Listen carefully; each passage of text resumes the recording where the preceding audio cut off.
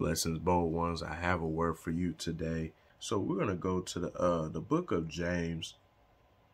Yeah, we're gonna go to the book of James. James 1 and 12.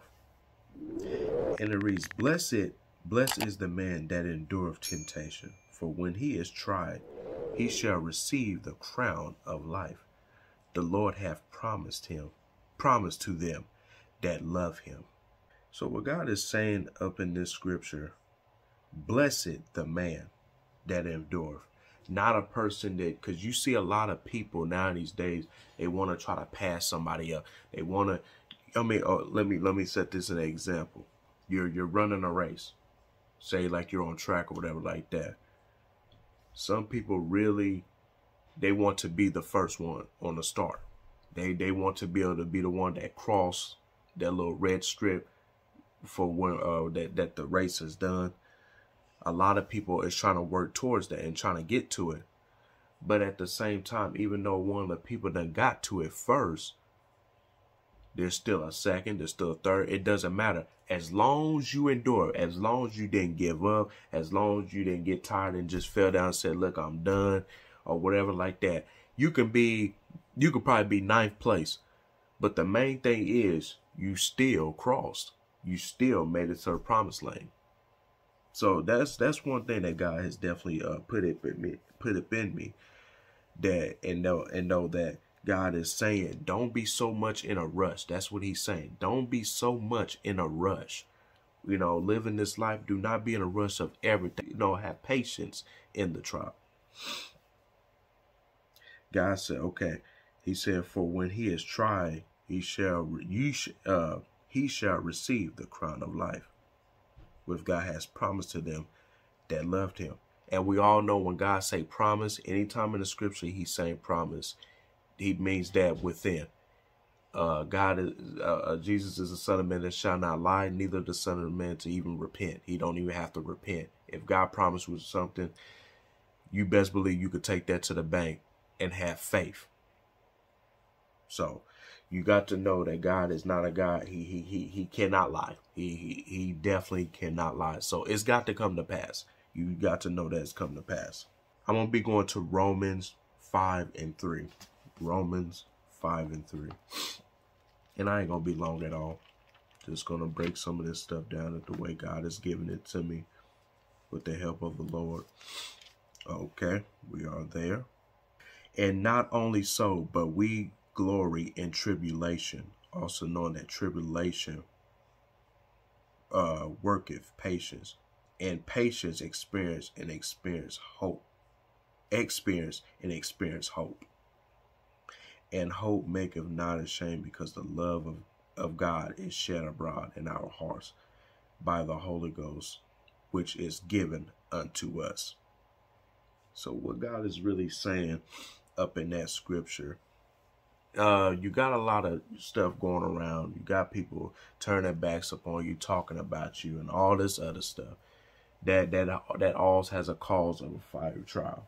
So we can be in a season where we just have 5 different trials just hitting us, but it's preparing us, it's building us, it's making us grow in Jesus Christ. Because once we go all through this fiery trial, we'll know down the road when we have another big trial that's going to come, we're going to stand on God's word. We're going to have faith.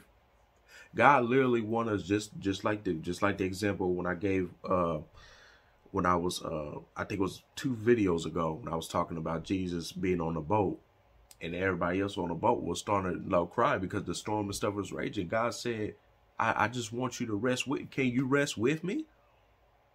If Jesus is on the boat with you, God is not going to allow anything to happen to him, and he's definitely not going to let nothing happen to you. So you just got to know that when the storm is raging, when people coming against you, whether it's family, whether it's friends, anybody, you got to know that for sure that you are in a trial. And when doors are not opening, you just got to know that you just have to stand firm on the word of God and move forward. Like just 2 days ago, I think it was just yesterday, I had so much peace that just literally, I was laying down and I'm just like, Lord, I'm just at peace. I know I don't like where I'm at in this time of my life, But I said, but at the same time, Lord, I'm grateful and I'm thankful because it can be worse. It can definitely be worse. And so we just have to remain thankful at all times, and knowing that, when fiery trials come our way, because one thing for sure, if fiery trials ain't coming your way, you need to ask yourself, are you in the faith? So when you have fiery trial, it should often lift you up to let you know, okay, God's got me in this trial for a reason. So apparently he want me to learn something. Apparently there's going to be something greater and bigger behind it. God is about to do some great things in this hour. I just can't wait. And I don't know if anybody been feeling in their spirit that a big blessing is about to occur. A big blessing is about to just blow anybody's mind. I hear what he's saying in the scripture. Eyes have not seen, ears have not heard. I've heard messages. Every single message I've heard, that's what the people has been saying. Eyes have not seen, ears have not heard. Man, God is about to blow everybody's mind. I just been feeling that in my spirit. But one thing for sure, no, God is definitely doing some great things, and I'm at the point of my life, and everybody else should be at the point of their life, that we're not going to tolerate any kind of negativity. We're not going to tolerate that kind of stuff. We done suffer long enough. We done came too far to turn back. And I'm determined not to go back. So I'm determined to move forward and see what God have in store for me. And I don't want this to really scare nobody. I want this to really encourage you in a way that, knowing that you have a big calling up on your life anytime you're going into dark trial, because I am too. It may look like I'm smiling all that stuff, but man, there's some stuff in my life. There's God has got me in a fire, but I know it's to build me, and it's to make me to who he wants me to be in this hour. So one thing for sure, the experience is basically saying, even when more fiery trials that's going to come down the road, you're gonna know how to go through them. You're gonna know how to maneuver. You know how it's not going to affect you, because you said, Lord, if you brought me out of that hard trials, when you was bringing 1, 3, 4, 5, 6, 7, 8 trials my way, I know I can take it, because I've been through it. And anytime God is giving you a lot of trials, that means there's more trials, stronger anointing. My God. More trials, stronger anointing. The reason why you got several or 8, 9, 10 different trials hitting your life, because there's a strong anointing on your life. Oh my God. There's a strong anointing in your life is the reason why God is putting, because you got to think about it. God knows how much you can take. God knows how much you can bear. If God is putting several, if he's putting 8, 9, or 10, that means your anointing is powerful. He sees the anointing that he knows the anointing that he put up on you. But can you believe it yourself? Can you believe that you've been anointed and been called by God? Because he knows. He the one that gave it to us. See, when I first got saved, I thought anointing was something that just, basically come up over your life. Kind of had to learn that you have to work for that anointing. You have to suffer for that anointing. You have to. Because then you will know how to, because it's really to help others that's going through the same trial that you may have went through before. And God knows how to God knows how to put you amongst around the people that have been through the stuff that you went through. And so you will be able to know and to be able to relate everything that they've gone through. That's really what it's all about. We can't have a testimony if we don't go through the test. That's just the way it is. And if there's no way, if there's any way that the enemy is not fighting you at all or everything like that, you got to kind of ask yourself, are you in the faith? Because if you're in the faith, if you definitely in the faith, the enemy gonna fight you every second, every minute of the day. But no, I hope this word definitely bless everybody today. That stay in the race, stay in the fire, stay consistent. I hear that in my spirit. God saying, stay consistent, and I know He's talking to me too. Stay consistent in prayer. Stay consistent in prayer. Prayer is the communication of God to let us know what's to come, what He's going to do, or whatever you need Him to do. That's that communication.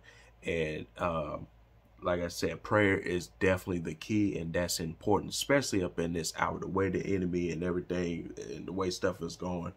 We have to be cautious who we're around and what's our surroundings. We just have to be aware, and we have to be awoke in this hour. So like I said, God was putting that in my spirit. Yeah, people need to pray more, stay consistent in prayer. And I know it's for me too, because I've lacked on prayer, and I'm asking God to get me back into that place. I'm not afraid to acknowledge it, because I'm not afraid to acknowledge when I have a problem in certain areas, because I'm basically letting God know, because God already knows where you at. He just want to see, do you know where you at for sure? Because he already knows. So when we acknowledge it, and when we come to an acknowledgement, he's going to come through for us. So I hope this word bless everybody today, that stay in the race. If you are in a fire, like I said, just keep constantly stay in a place with God. Keep reading his word, fast, prayer, do all that. If you hold on to all that, what I just told you, you will not fail. You will not fail the race. You will not fail the race at all, period. You can't fail the race. There's no way. If you got that word up in you, if you stay in the constant prayer, you doing all that for the Lord and doing what God is calling you to do, you ain't got to worry. God is going to constantly keep giving you strength to go through the fire. So anybody that's through the fire right now, or about to get in it, or almost out of it, whatever like that, keep fighting. Keep fighting. The blessings is right around the corner. That's what I hear in my spirit. The blessing is right around the corner. That's not me just talking. That's God speaking. The blessings is right around the corner. And it's going to hit you. It's going to blow your mind. You're going to be like, God, am I even worthy of none of this stuff? Because the way he's about to just do things is about to just completely just blow your mind.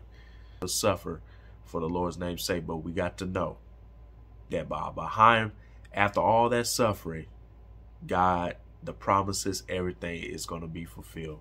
So I hope everybody be enlightened by this word. Like I said, leave a comment, share, subscribe, whatever you want to do.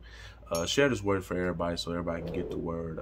I am Tyrese Brown, and I thank everybody for watching this video. And so everybody have a blessed Sunday.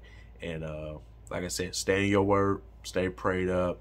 God loves you. If you need to contact me about anything, just contact me. Leave it in the comments, or if you want to, look down in my description. I got my Facebook name. I got my Instagram. If you want to DM me, email, whatever you want to do to be in communication with me, we'll pray together. I'll pray with you.